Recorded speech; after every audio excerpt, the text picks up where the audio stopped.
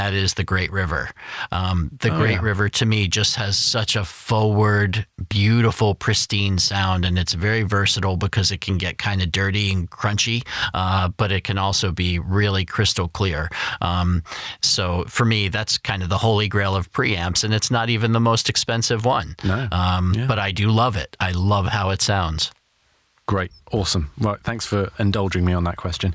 All right. So now we're going to get some questions from the audience. And the first one is from Pat Collins, who asks, what mics work best for certain genres of VO?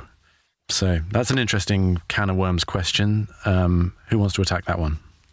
I'll take a stab at that one.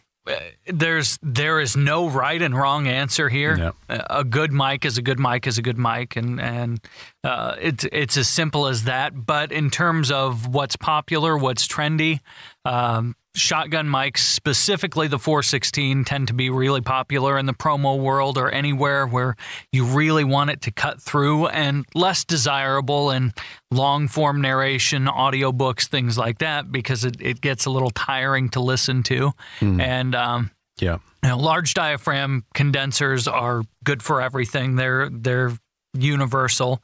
And ribbon mics and a few darker sounding large diaphragm condensers I really like for the long form stuff. They sound a little dull when you first hear them, but after listening to them for a while, they sound really nice. It's pleasant. It's more like somebody sitting next to you talking to you than someone talking at you through a speaker. Dan, anything to add? No, I agree with pretty much all of that. Absolutely. Yeah. I'm sorry. I wish I could be more confrontational or controversial. I know. Why didn't I know. Why can't we battle it out? This isn't Facebook. Come on. Right. And speaking of Facebook, can I just tell everyone that if Emmett comments on something that you post on a Facebook forum, just listen to what he has to say, because he's almost always right, which is annoying, but it's the case. So just do whatever he says.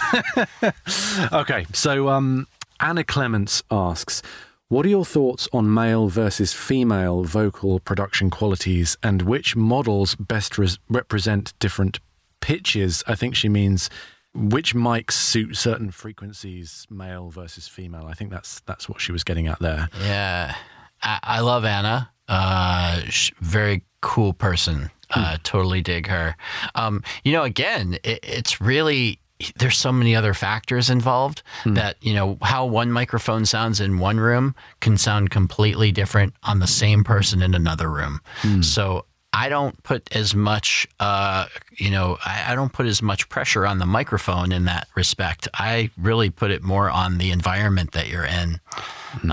That's just how I feel about it. I mean, certainly, there are mics that are well known to be more, have a lot more high end to them. Others are more dull, things like that.